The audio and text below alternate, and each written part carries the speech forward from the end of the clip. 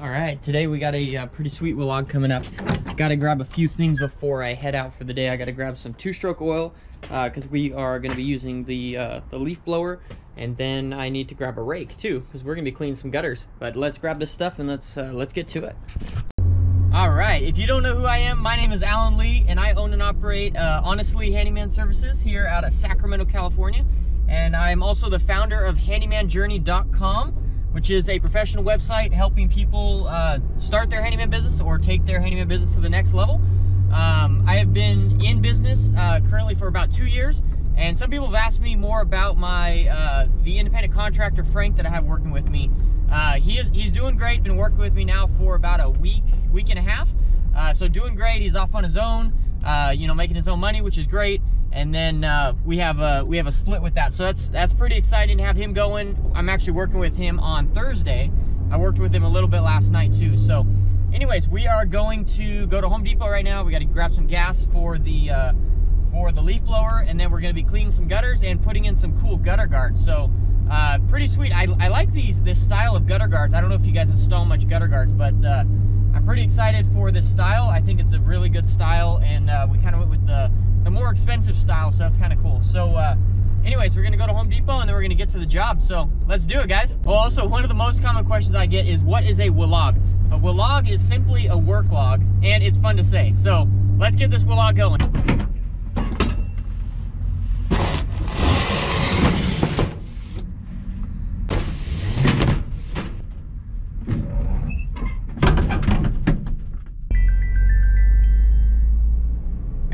My phone has been ringing off the hook lately, man. We got all those gutter guards, and then we got some gas, so we're heading over to the job now.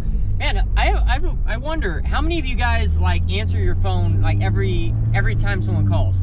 I don't answer my phone I don't answer all the time for sure. It's probably like 1 in maybe 20. I mean, I don't know if that's bad or not, but curious, what do you guys do? Do you guys answer your phone every time someone calls, every time a client calls?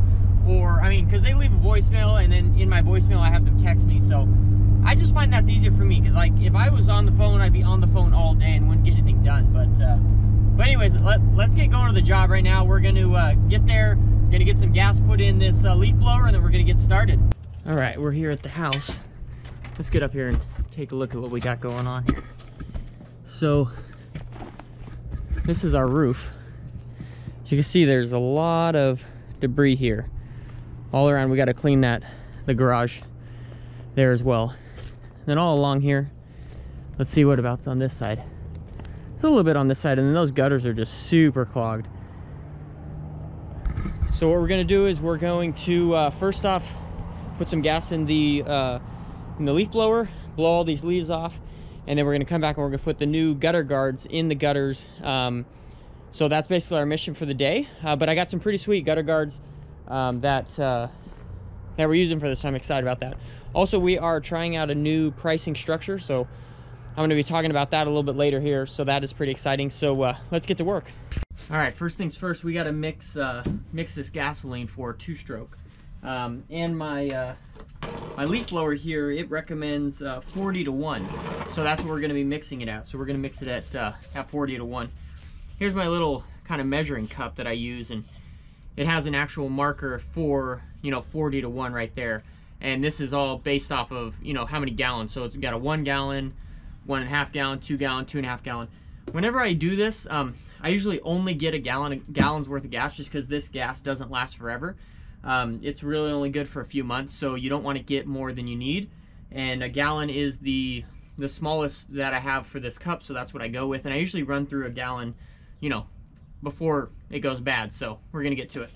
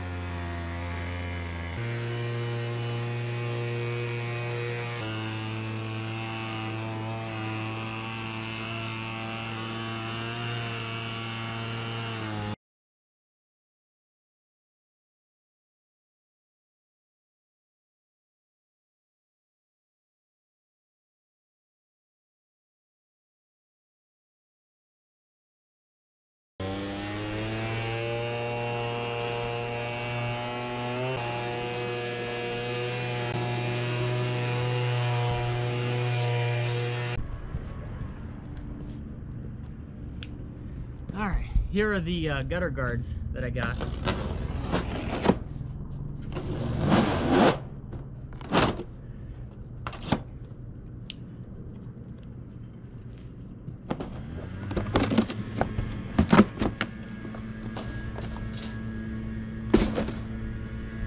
So here are the gutter guards I got. These are the ones that I really like. They're all metal. They're made by, what are they made by? Amerimax and metal lock-in gutter guards. I absolutely love these things. All right, I got the first two in, and you can see here they are just basically some metal grates. You know, what I really like about this is, you know, it doesn't allow any leaves in there, and the leaves that do get on there usually get washed off by water or wind. So it's worked out really well. I've installed these quite a few times. You see I only got two, so got to keep going. And as I keep going, I'll just make sure all the rest of the leaves are gone out of my way before I put one on. But this is kind of this one needs to be snapped together just a smidge more. But that's kind of the outlay of it. Okay, so basically what you do here is this just slides up underneath the shingles here and just slides in. You overlap it a little bit here, and then you kind of just hit it in till it goes underneath. And then they will just go, all kind of just fold underneath the front of the gutter edge here. And then once they're all in the gutter edge, kind of just pinch it down, and then you got a nice even spot. See, this one needs to come forward a little bit, just like that. So that's the whole look of that. And then this is what it looks like without it. So you can see that there's a lot of coverage going on. So that's pretty much how you install it. So I got a little bit more to go for sure. I got all the way around there, and then I got to come around this side here, and then I just got to do the front of the garage.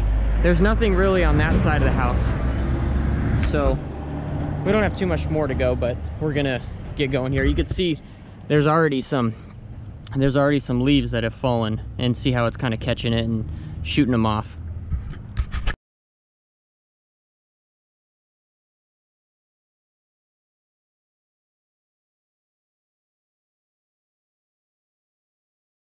All right, I just finished up a section.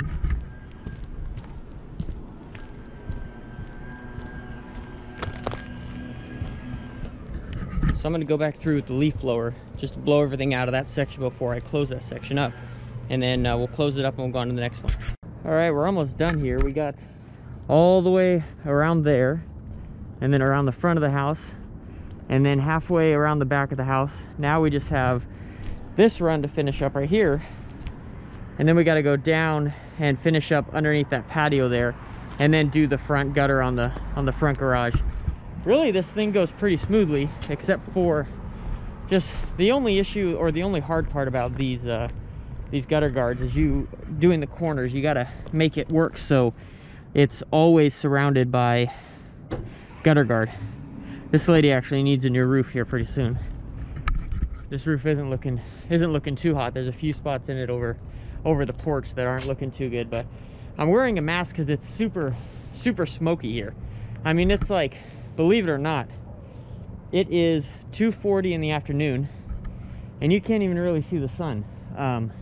It's so smoky just because we have all those fires going on around us right now, but pretty crazy. So we're gonna finish this up.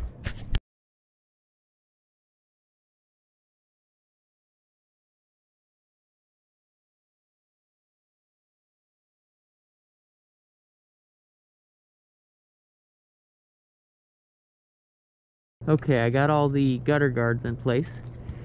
So now I'm just gonna go off and blow this roof off one more time.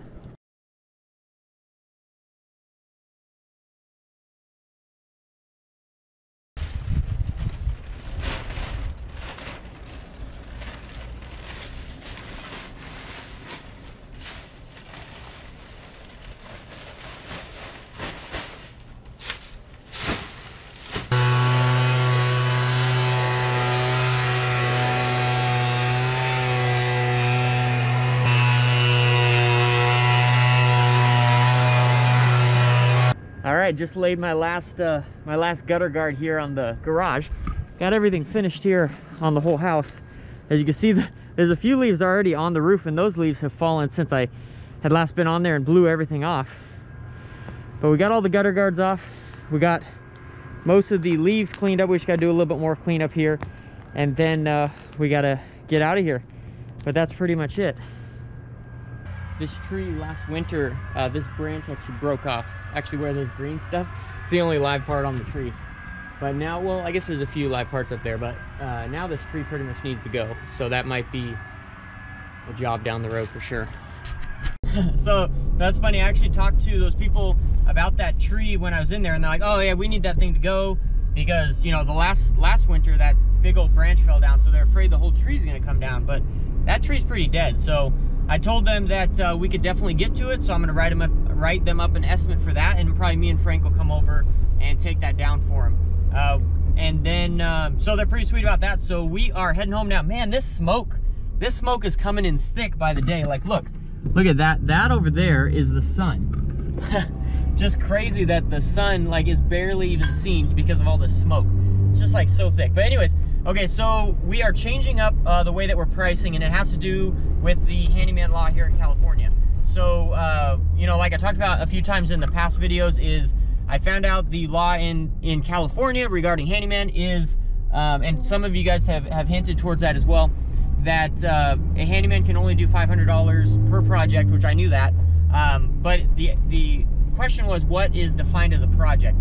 And according to the CSLB, a project is including everything that's on one estimate at one house. So so if I do a job that is more than $500 on an estimate in one day or whatever, then that is over the limit.